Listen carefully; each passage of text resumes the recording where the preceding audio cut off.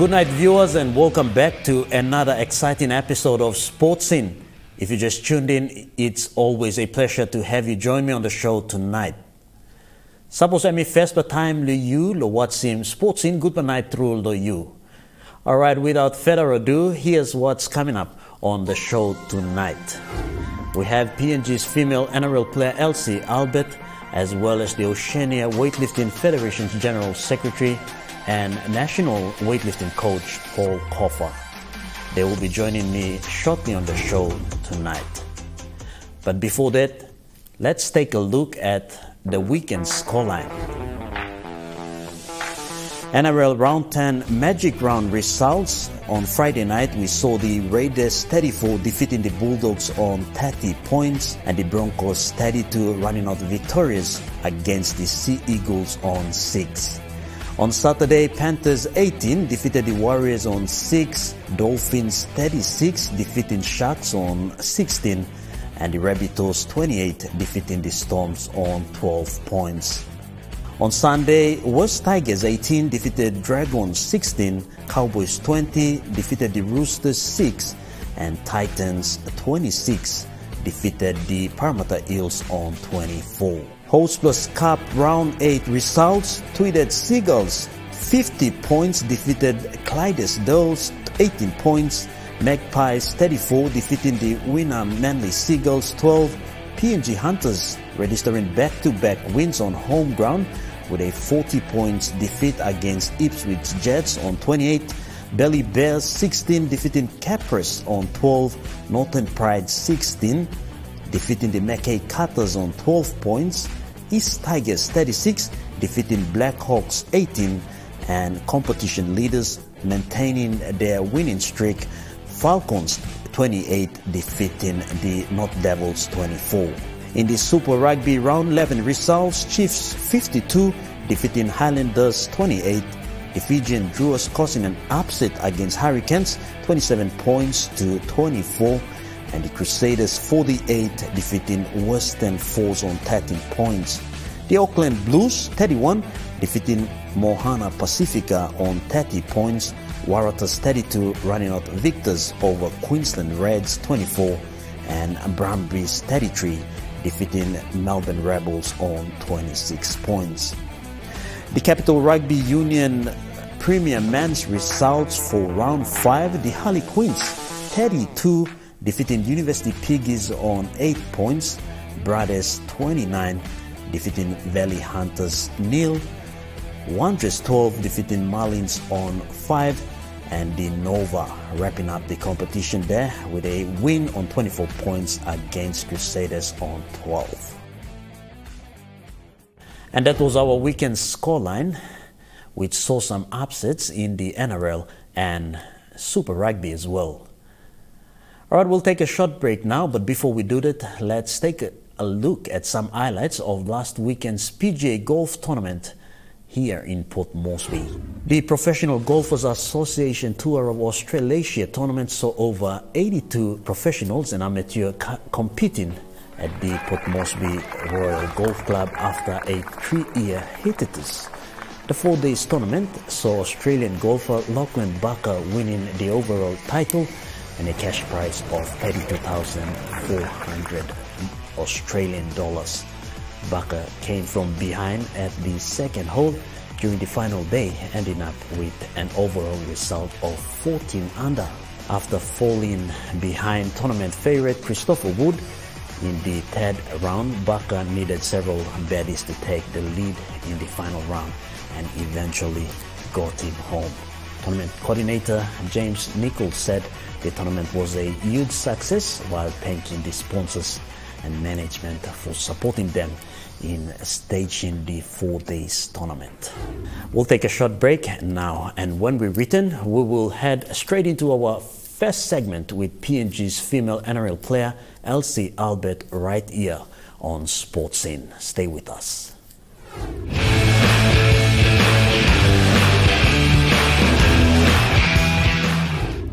Welcome back, viewers. All right, we have on the show tonight is our female NRL player, Elsie Albert, joining us on the show. Elsie, good night, and how are you doing? Good night, good night. I'm good, thank you. I'm doing very well. All right, Elsie, before we get tunes rolling, we will ask, maybe you just introduce yourself and where you're from, so our viewers have a fair idea of where you're actually from. Yeah, as my name's, as mentioned, Elsie Albert, and I'm from the Southern Islands province. Where I'm from, to be exact, it's a little bit tricky. We're like on the border of Pangaea and Kaguera, so I'm like in between those. So people from Pangaea call me, I'm from Kaguera, and then people from there tell us that we're from Pangaea. So I guess I'm a bit in between. I'm from Pangaea, but then I'm from Kaguera as well too. So yeah, I'm from Southern Islands, and yeah, grew most of my life set up in the Highlands of New Guinea. So yeah. Tell us a bit about how it feels to sign another contract with the Parramatta Eels women's NRL team, and what's the duration of the contract like? Oh yeah, it's very exciting. I've signed the duration of the contract is for 2 years, so it's this year and next year. Yeah, so it's pretty exciting for me to finally get to sign multi-year contracts, because we haven't had that for the last few seasons. So for this year, I think the RPA, which is the Players Representative Association, like those group have really put together things for us, like NRL and NRLW players. So with that, like they've been able to, for us, the ladies, they've been able to get us to sign multi-year contracts. And this is the first year that, we're signing multi-year contracts. So it's pretty exciting. All right, just tell us a bit about how the contract news, how you received the contract news. Oh yeah, it's the contract news is like they've been in contact with me since before I went down to the World Cup. So like they've marked me as one of the players that they really wanted to have in the club, and I think that made a difference for me, and like that made me to push towards signing with them as well. Like they've respected me and respected that enough to stay chase after me from the World Cup. And then after the World Cup, they stayed in contact with my manager. And I think it's not like they woke up one day and then, just said, oh, we want to sign you. It's like it's a process. Like they followed me through my World Cup campaign. After that, like they messaged, and then, and I finally signed. How's the atmosphere and the environment there in Parramatta? Oh yeah, it's pretty good. I've moved down. I've settled in a small suburb close to Parramatta. It's just 5 minutes drive to Para. So yeah, it's pretty good. I'm enjoying first few weeks here, but it's been really good. What are you looking forward to taking out from your time with the Parramatta women's team? For me, it's just to just better myself, better to be a better player, and every other team's goal. The end goal is to win a premiership. I've went close enough to play in the grand final, but haven't won a premiership yet. So yeah, my end goal would be, I've got 2 years to do it with the Parramatta Eels. So my end goal would be at least to lift that trophy, win that premiership when I'm with the Para. So yeah. All right. As an international player, you represented PNG Orchids. You also played an NRL with the Dragons. And from your own perspective, do you think more PNG players should be signed by NRL clubs going forward? Yes, definitely. They can be signed, but I think, if girls want to come down here and, have a crack, back home you have to participate. Participate in the PNG RFL sanctioned programs, participate in the PNG RFL sanctioned women's league as well back home. And in saying that, I'm not saying that, girls are not participating, but, there's a number of girls participating in the leagues back home.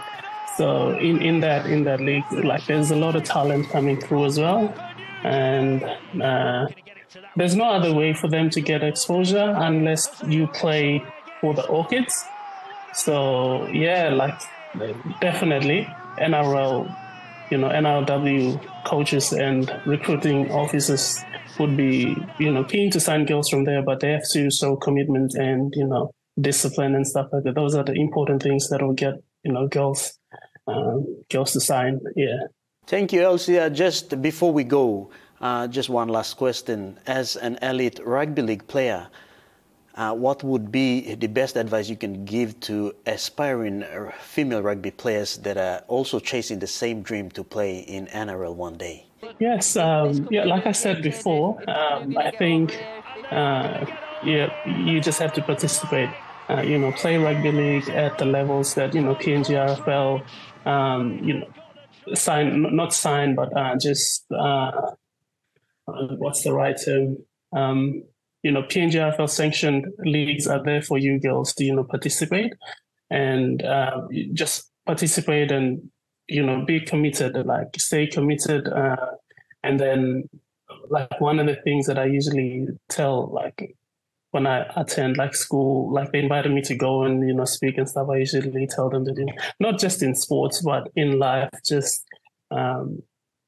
figure out what you want to do in life, and then when you have figured out what you want to do, you plan a process, you plan what you want to do, and then consistently follow that plan that you've laid out for you to go. You consistently follow it, and then if you don't have discipline, you can't be consistent. So you have to be disciplined, stay consistent, and follow your plans, whatever plans you have in life. Follow that plan that you've laid out for yourself. So be consistent and be disciplined. Well, I think that's about it. Thank you very much, Elsie, for your time with Sportsin, and we wish you all the best in your future endeavors going forward for this year. Thank you. Thanks for having me. There you have it. That was our female NRL player, Elsie Albert. We wish Elsie all the best, and we will take a short break now. And when we return, we will bring you more on Sportsin.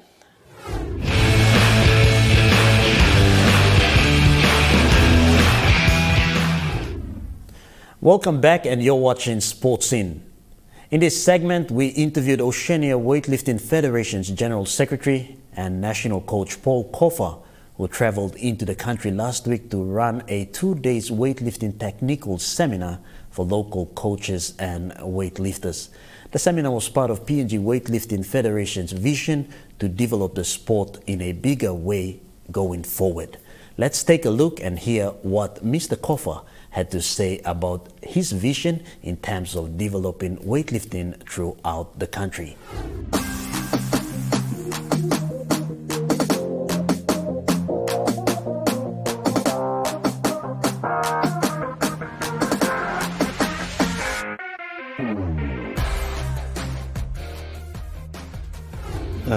This year I would attend and run a coaching seminar for not only coaching but technical seminar for many coaches, future coaches of weightlifting in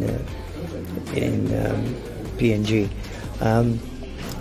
There is so much talent and everything has been channeled towards Port Moresby, and I think it's important that the provinces get involved. It's important that you develop coaches around Port Moresby, not just especially one particular place, Port Moresby. And that's the reason why I'm here, to try and develop coaches around the provinces in order to develop the sport in a bigger way and not restricted in one area only, just Port Moresby. We are developing club coaches, and then the idea is within 1 year we'll go to level 1 coaching. But at this stage I need to develop clubs around the Pacific, around the provinces. That's the most important thing. I coached every PNG lifter since weightlifting, even going back to Paul and Nuki in the 80s. I've been associated with PNG for so many years, but of course in the last 15-20 years with Stephen Curry and Maria, and of course Dika and Dika's sister Cam and Tudia, so many lifters, so much, but all coming from the same district. And I am just saying that there are so many districts that you have which have been tapped. Today is the beginning. Look, Steve's still young, Morea still young. I don't know whether Steve will continue. I mean, he's brilliant. It all depends whether we can convince him to make a comeback. He's been out of the game for about 4 years, but I still think that if he starts now, he'll win 3 gold. That's how good he is. Making the Olympics, I think will be too hard for him. But winning 3 gold in Oceania at the Pacific Games, that's no problem at all. I hope that with my visit here, this can happen and unite the group together. So that if you have a group of these calibers of lifters, with these huge world-class performance lifters, that will create a lot of interest. And the idea is to have these athletes going across the different provinces and putting exhibitions and so on, stimulate the people. You're not going to stimulate the sport if you stay within Anwabada and within the district of the Port Moresby.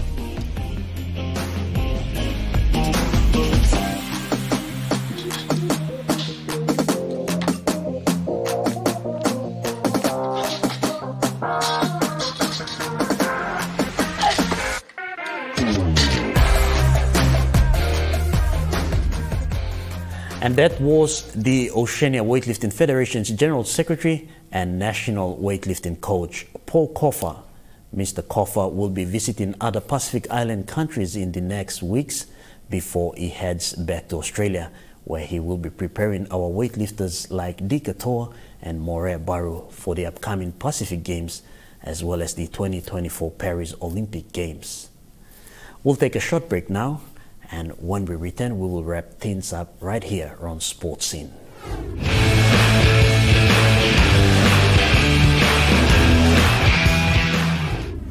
Welcome back to Sports Scene. All right, we'll head straight into our weekend previews for what's coming up this weekend. We'll start with NRL Round 11 draws. This Thursday, we'll see the Melbourne Storms taking on the Broncos. I hope the Melbourne Storms cause some upset against Broncos. Then on Friday, we'll see the Bulldogs taking on Warriors and Panthers going up against the Roosters. On Saturday, the Rabbitohs will go up against West Tigers. Cowboys going up against the Dragons, and the Raiders will go head-to-head against the Eels. Then on Sunday's doubleheader, the Knights will go up against the Titans, and Sea Eagles will take on the Cronulla Sharks to wrap up round 11 of NRL. The Auckland Cup round 9 draws will see the Blackhawks taking on the PNG Hunters, Cutters going up against the Bears, Capras will go up against the Dolphins, Magpies going up against Seagulls, Clydesdales versus Northern Pride, and North Devils going up against the Tigers. For Super Rugby round 12 draws on Friday night, we'll see the Chiefs going up against the Queensland Reds, Western Force taking on Fiji and Drua. Then on Saturday, Hurricanes will take on Mohana Pacifica. Crusaders will go up against the Auckland Blues, Waratahs versus the Rebels on Saturday. On Sunday, the Brumbies will take on the Islanders. For the Capital Rugby Union Round 6 Premier Men's draws on Saturday, the Moni Plus Nova will go up against the Valley Hunters. University Piggies taking on the Marlins. Then on Sunday, Defence will play Wanderers and Ali Queens will take on Crusaders to wrap up Round 6 of CRU. And that was the weekend sports previews for what's coming up this weekend. We will be sharing on all the content online, so do hit like on our page and share our videos as much as you can. Oh yeah, contact details. If you do have story tips or sports events that you would like us to cover, do contact us on the following numbers: 312-9229, email sportsin@mtv.com.pg, or visit us at Garden City Level 2, Boroko. Also, you can inbox our FB page and do leave your contact details as well as your full name so we can get back to you. That's about it. We will see you same time, same place next week. Until then, keep safe, and it's a bye for now.